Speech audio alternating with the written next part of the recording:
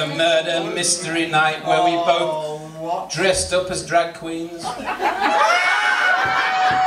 and I, still in drag, kept heading over to the shop to embarrass the young man behind the counter there. Carl, how many boxes of matches did we buy?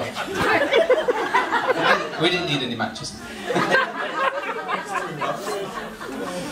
Then there are the famous Eurovision Song Contest parties every year, where both Steve and Carl pull out all the stops to ensure their friends have the most wonderful time, where we watch Eurovision and sing karaoke afterwards, keeping warm around a smoky wood-burning fire. Oh, yes. Yes, that reminds me of those camping trips we used to go on.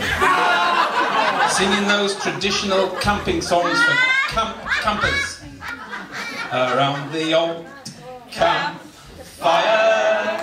where the mushrooms used to grow and your muscles used to show. Around the old campfire.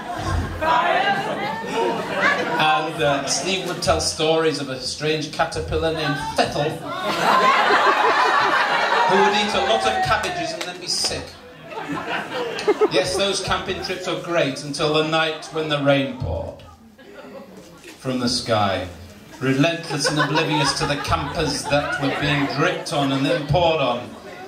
And following the disastrous events of September 2012, nothing but nothing was able to persuade those hardened campers to partake in camp activities again. What now?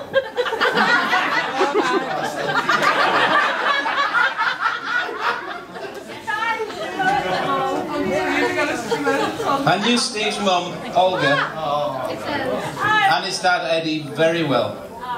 It's a great shame they're not with us to be able to enjoy this celebration. And of course, there was Anne-Marie, Steve's little sister. I don't need to tell everyone how close those two were. Anne-Marie loved a party and would have been proud of her brother and his husband today.